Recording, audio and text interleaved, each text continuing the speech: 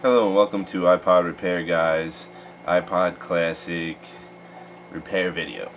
Today we're going to take a look at opening the iPod Classic and give you a little bit of a how-to guide on doing a self-repair on an iPod Classic.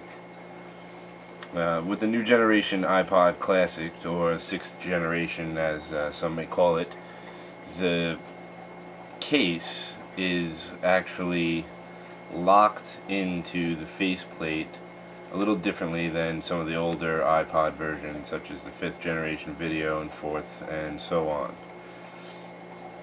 What makes the iPod Classic different is that once we actually dismantle the Classic, we have what Apple like to have called a locking mechanism to hold the backplate onto the front of the iPod. It can be actually extremely difficult to open the iPod Classic if you aren't rather articulate with working with small devices and handy with some small tools. It takes a lot of patience, as I did find out while working on a few of the iPod Classics, and in some cases you do manage to damage the backplate of the iPod as you're trying to separate the two halves of the case. I'm going to zoom in for a second just to let you look and give you a little better view of what the actual case looks like. If you notice on the sides, the iPod over here, and on the opposite side equally over here, there are tabs here. There are little slight metal locking clips on the bottom of these tabs. Once the cases are pressed together at the factory, the clips engage onto the front plate on these plastic clips here.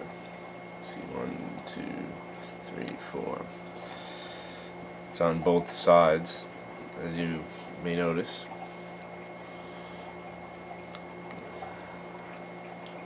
There's also a locking tab on the front of the iPod, or the top, should I say.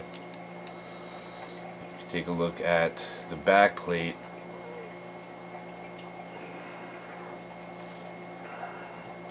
there's a small locking clip here as well. This is the top of the iPod. If you notice, this is the iPod logo. This is the battery up here, and this is the tab up here. Zoom out first.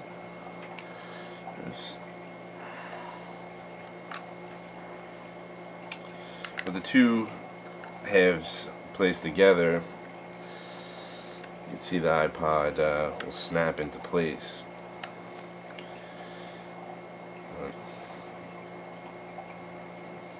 Alright.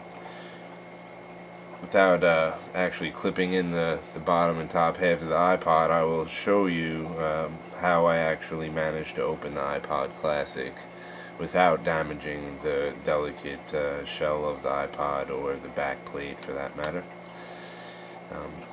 You are going to need a few different tools. Some household items may help. Also some of these non-marring, or marring as you may call them, opening tools. They're more like a nylon or acrylic plastic tool that is meant not to damage the iPod case while you're opening it. This typically works better on the iPod videos and the older versions. I did go through more than one or two of these tools. They do break when you put excessive force on it. That's natural. They do wear down as well, since they are just plastic and thinly tipped as well.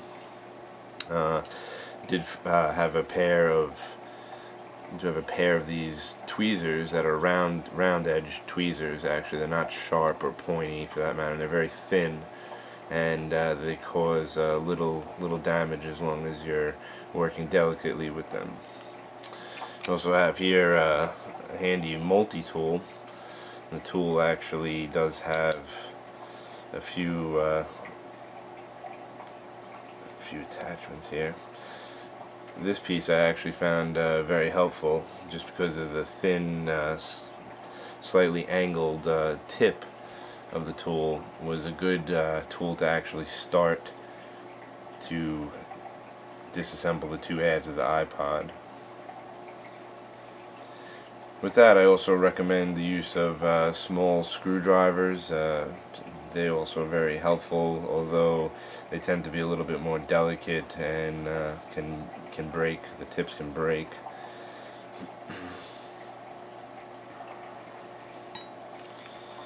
I did start when starting to open the iPod. I started up near the hold button at the top and managed to slip in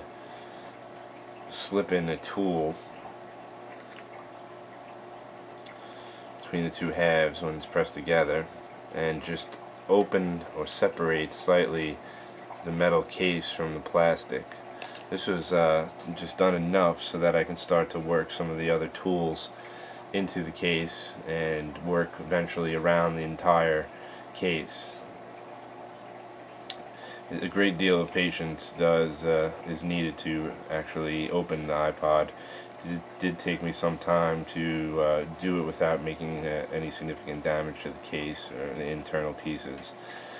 Once I was able to get the tool into the area near the hold button, I worked this flat tweezer to separate slightly the case, eventually making it over to the clip, and was able to get under the clip and kind of pry it away from the front faceplate.